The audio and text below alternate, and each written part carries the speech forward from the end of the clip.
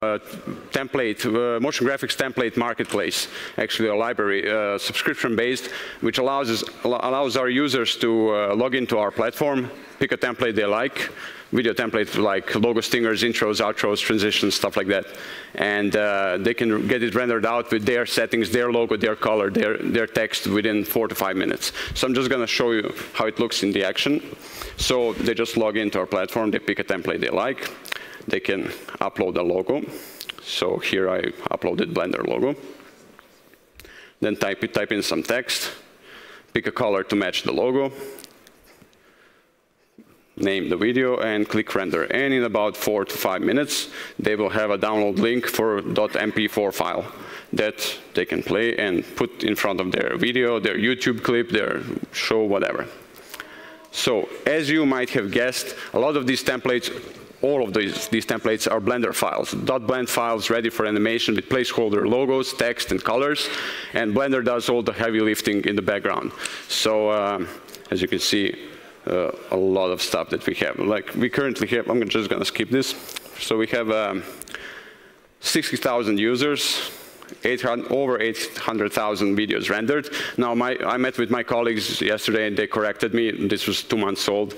It's 75,000 users and 1 million videos rendered. Yeah. So 2,500 videos rendered each day. That's amazing. And we have 700 plus templates, which the library that's increasing every day. This is not template marketplaces are not new thing. You have your Video Hive, like Envato's Video Hive, with 47,000 After Effects templates and 4,000 Cinema 4D templates. You have Pond 5 with a huge selection of After Effects templates. And even Blender Market has things that could be considered motion graphics template. This is actually a preset. But what's common for all of these is that user needs to have access to an app like After Effects or Blender, and needs to know how to use that app to get his final result. Now, for Blender, owning an app is not a problem. For After Effects, it's a big problem for a lot of people. And even though these templates are super easy to customize, some people really need to hire a freelance animator to customize the template that they already purchased.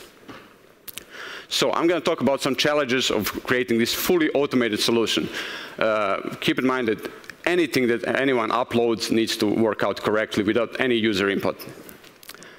So pick a logo, any logo, and it's going to work on our platform. So as you can see in this image, there's a lot of different logos out there. Different colors, different shapes, most importantly, different aspect ratios. There are wide logos, tall logos, and kind of square, round ones like Apple here. So let's say one day Coca-Cola wants to use our template. And here's Coca-Cola logo in Blender. And they're super happy, and they call NBA, and they say you should use these guys, and NBA uploads their logo. It's now completely different. Like, it's no longer vertical, it's squished, because this plane was UV unwrapped and created for Coca-Cola logo, for a wide logo. And now human input is required. Animator needs to go in and reshape this plane, or UV unwrap it differently. Apple would not be happy either. So we don't have 2,500 animators on standby to do this. So this needs to work out of the boxes, whatever they upload. So just by looking at UV image editor in Blender, when there's nothing loaded in it, the solution presented itself. Like, Blender really likes it when image is square, especially if it's 1024 or 2048. So we use the external app to conform any logo to this square texture. Look, no matter what our users upload, it will be placed on a square, transparent texture. So we don't care if half of it is empty. We care about the part of the texture that's not empty. And if that's visible, it's going to work. And we always know what we're working on. It's always square. So animator can just put it on a single plane and do something around it. They can separate it into pieces, explode it, twist it around, or project that texture onto moving pieces or whatnot. So that solved the issue of aspect ratio. We're really happy with this solution. We never needed to look back. What about colors? So when we started working with videos, we had 0 customers. We didn't know who's going to be using this. So the only thing we could look at was these big brands with their brand books. And they have huge brand books all available online. This is from McDonald's, available online.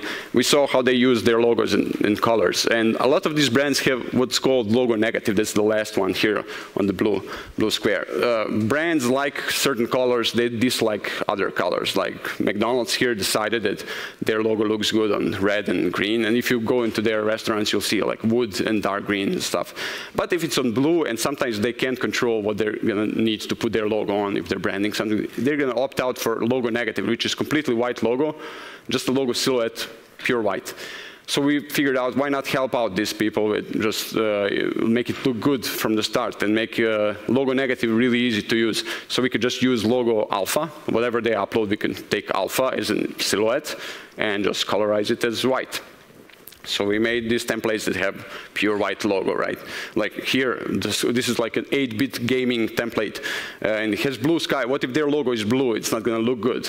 They're going to complain. So we made it white. It's always going to be white, and we wrote that down, like your logo is going to be pure white. This one as well, we just liked how it looked, like cool contrast between white logo and red color. Now I'm going to stop at this template because this was a breaking point for me. Because we received a ticket from a user who complained that their image came out like this, like it was just a square. So immediately I knew what was going on. Her logo didn't have alpha channel, so it was just fully opaque, nothing to see there. But before I wrote back to her, I asked for an image. I wanted to double check, and I got something like this. Weird logo, right? So turns out this is not the actual photo. I'm not using people's personal stuff. But turns out it was an old lady, and it was her granddaughter's graduation. She wanted to do something special for her. So she decided to explode her face in 1,000,000 pieces in this template. So wasn't my job to judge the template choice for this particular event, but it was my job to figure out what our users want, what their needs are, what they're expecting to get.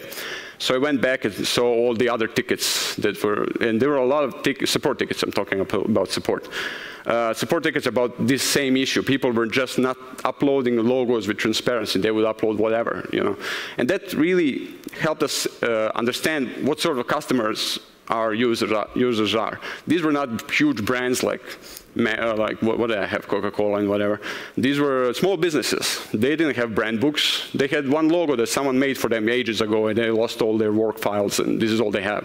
Or families. Families don't have brand books either, definitely don't have logo negatives. So we stopped the whole logo negative thing, and we started focusing more on, we started testing our templates so it works with everything, black, white, all the colors, everything needs to work out fine, with alpha, without alpha. And we started making more templates that have photos in them, not just logos. So as you can see here, it's no longer just upload your logo, upload your photo. So stuff like that. Yeah. Next point of our customization, so I'm done with images, is restaurant. Like Blender's text. Now this image sums up the whole section, right? We really, really hate Blender's text because it's really, sorry guys, it's really bad. So why is it bad?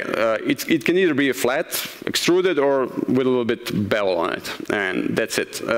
For animation, there's not many options that we can do without converting it to mesh. And once we convert it to mesh, we can no longer influence that text object. It can be changed to whatever our users want. So we're stuck with these basic Blender options with text. We had some limited success with font objects. I don't know if people know about font objects.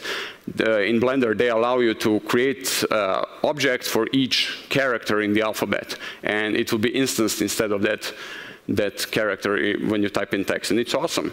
But it requires you to painstakingly recreate each letter of the alphabet, along with all the punctuation, special characters, and in case of videos, and all extra languages like Latin, extended, and Cyrillic if possible. So huge amount of work to get one template to work. Now, also alignment. Alignment is horrible in Blender. Like left, right, and centered is fine. It works as expected. But this is top base, vertical alignment. This is top base. This is top. It's not a top. It's all the way down there. And this is centered. You can see where the origin is. That's not a center. And I tried a lot of variations, and it just doesn't work. So that's a huge problem for us, because we don't know what our users are going to input. So, and we can manually just shift it around. It needs to work right away. Also, text scaling is a huge issue, because if you have a template that has something like this, it says your text here, and if you type in something of similar length, it's going to work fine. But some people decide to put their life story in this text field. So as you can see, there's a problem. It goes off screen both ways. So with our team of scientists, we created a formula that scales the text down the more characters are entered. So short text, longer text here, much longer text here. It just scales it down. More characters you input, smaller the text size. Now, it usually works, but sometimes it doesn't, because 10 Ws is not same as 10 Is. Character count is same, but text scale is same. But 10 Ws will just go off screen. So we're kind of counting on our users to input a reasonable mix of wide and narrow letters, also known as words, instead of just typing www. So yeah, also we tried all various other solutions and we failed. Like, you can't get text to behave and scale down, because it operates in this weird shady area between object scale and font scale, font size. So you can mess with these around and get the same looking object with totally different values. So I'm going to skip colors, because colors are very straightforward. You just change color to, but I'm going to talk about speed. So as you could see, it's all rendered on our servers, so speed is important. Also, we want, it means higher price. Of course, if it renders slow, it's higher price. And also, we want our users to get their videos really, really fast, like 4 minutes tops. So how do we achieve that in Blender? If you go online and you check for speed up tips for Blender, you'll see cycle stuff. You'll see reduced number of bounces, reduced number of samples. You'll use clipping and stuff like that. We all know that. But there's no way to get it as fast as we need it. We need it in 20 seconds per frame on a desktop computer. So the busiest frame of the animation needs to render in 20 seconds on your average desktop. So no way to get a noiseless result, even with denoiser in cycles. So we don't render in cycles. We render in Blender Eternal. I know, shocking, right? But we don't have to render it completely. This is a cycles template. This is a cycles animation. This is not one of our best ones, but a good one to explain how we do it, how we speed up things. So some spheres go around this logo and it appears. If you take a look at, this is the busiest frame of this animation.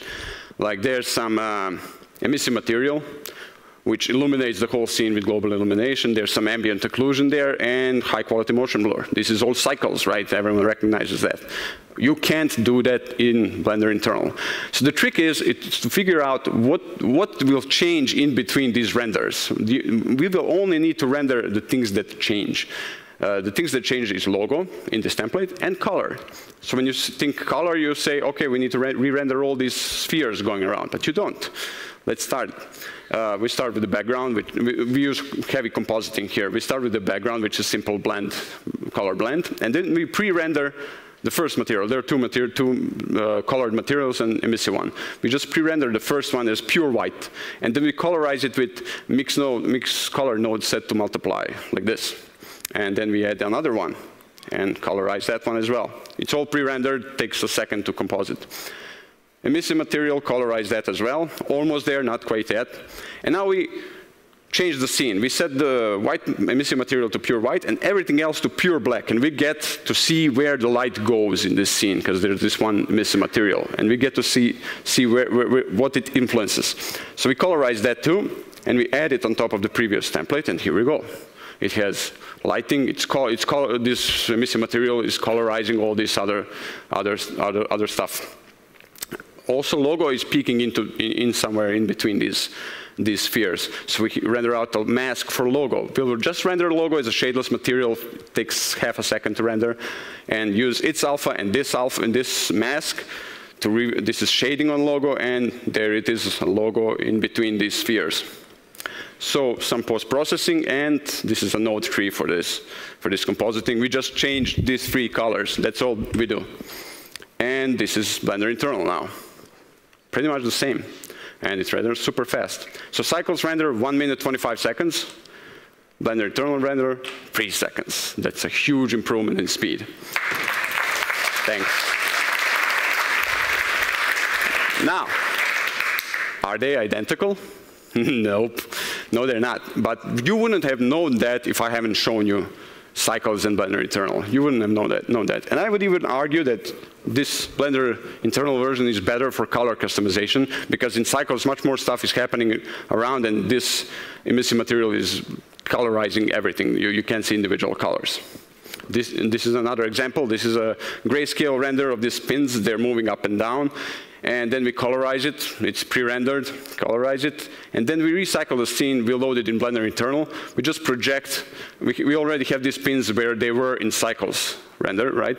And we project logo on top of it using shadeless material and mask transparency. So if there's a pin covering logo, it's going to mask it.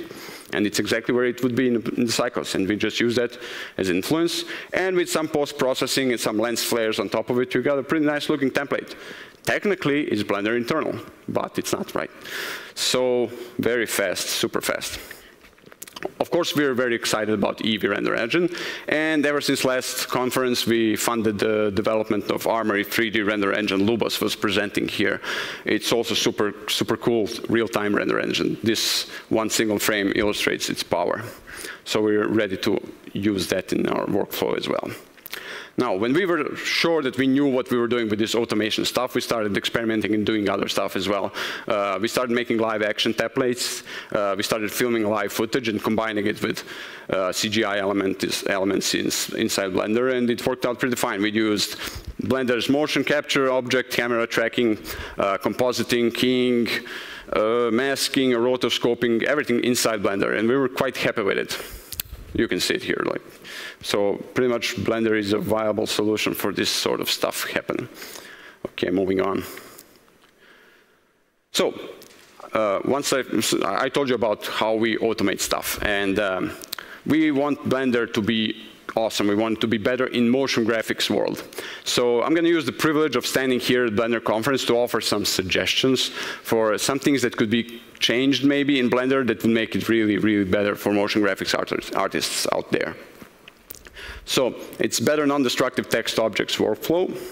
Scenes as compositions, I'm going to get to each one of these. Grouped animation instancing and image effects on textures. So non-destructive text, I already started talking about it when I spoke about text. Basically, when you see how much, these are modifiers for mesh objects, these are modifiers for text objects, much less, and even the ones that are on this list don't really work as expected. Not much you can do with text. Right now, if you want to reveal text in some interesting way, this is the only thing we can do. We can slide it in from the side, scale it up, maybe play with some character spacing and rotate it into view. We need to be able to do more stuff like this. This is animation nodes. Top examples were animation nodes. We can't emit particles from text. Did you know that? For this, I had to convert it into mesh. And this is maybe too much. So text needs to be non-destructive. We need to be able to work with text, do something awesome with it, and be able to go back and change the text. This is not just important for us as fully automated solution. This is important for everyone. Imagine you're a motion graphics artist, and you have a client, and you finalize your great video, and they say, this is it, this is 100% done. Oh, just one thing, can you just change that text to something else? You can't. You just have to go back and do everything again. So scenes as compositions. For motion graphics, it's very important to be able to do something very complex somewhere else, and then place that in your main scene and instance it in space and time as well, and scale it up, down, and do that. You immediately reach a lot of complexity like that. So if you take a look at After Effects, this is how it works. Like, this is a composition where you set up this complex high-tech ring animation, and then you just instance it in your main scene, and offset it, scale it up, put it in the depth of field stuff, and you offset it in time, so they don't all play at the same time. And immediately you have some futuristic HUD-looking thing. We can't do that in Blender right now. Not easily, though. But Blender has scenes that not many people use. And scenes could be our compositions, right? It's not really possible now, but with the rise of Eevee Render Engine, real-time rendering, couldn't we have a feed from camera in scene 2 pointing out it's something awesome we made, be a texture in scene 1 that we can then offset in time and do whatever with it. It would speed up the process immensely. Grouped animation instancing, similar thing. Like, I have a simple motion graphics element here. Like, I want to do something with this. So it's just a curve that loops, and I can instance it. That's not a problem. Alt-D, right? Scale it up. And if I want to offset it in time so it's not boring as this, I will need to click here in NLA editor, reveal all this stuff, reveal actions, and move action around. And now they fire off in sequence. It's much more interesting, right? But what if I do, I can also make copies of this object and offset their curves, but now they're no longer instances. If I want to go back and change my mind, no way to do it. But what if I do something more complex, not a single object, but a group of objects doing something interesting, and I want to do the same thing with them? I can instance them, that's not a problem at all, but there's no way to offset it in time. This is boring, this is nothing, right? We need to be able to do this. So some sort of group animation that groups the actions, grouped action that groups actions of all the child objects would allow us to easily create rich and complex motion graphics with ease in Blender. For this, I had to, again, convert them to separate objects. And look at the mess that was made in the curves. There's now 50 objects, I believe, Bezier curve 50. So it's a mess if I want to change something later on. And texture effects, finally. Wouldn't it be awesome if we had, we can do stuff to images in Compositor, but we need to be able to influence textures while they're textures on a plane or on an object. So here, let's say we have this texture. Why shouldn't we have like a pixelate or find edges or blur on the texture? And easily you could create something like this, like logo being formed from the drawing first, and pixelization effect gaining resolution as it forms and stuff like that. So yeah, that's it. And finally, this is the end of this presentation soon. I keep seeing a lot of great motion graphics artists out there posting their amazing work on Twitter with comments such as, I'm testing animation nodes, I'm testing something with spheres, what do you guys think? I'm testing this, testing that, trying out this, trying out that. No one says, I did this for a client, or I got paid to do this, you know. And for us to grow as a community of motion graphic artists using Blender, we need professionals. And what we hope to do is convert videos into a true marketplace where anyone with skills in motion graphics in Blender can upload their template and earn a percentage of each sale on our platform. So we would immediately turn a lot of hobbyists into professionals. We already developed an add-on that simplifies the upload of a motion graphic template to our platform. You just basically set up everything, click publish, you get a finished zip file that you upload to our platform, and if it all checks out on the platform, that's it, you're done. So it's called Videos Creators, work title, we're not married to it. So that's pretty much the end of this presentation. Feel free to drag me away from free coffee and chocolate there in the lobby to discuss anything I just talked about. You've been a wonderful audience. Keep blending, and I'll see you around. Thank you very much.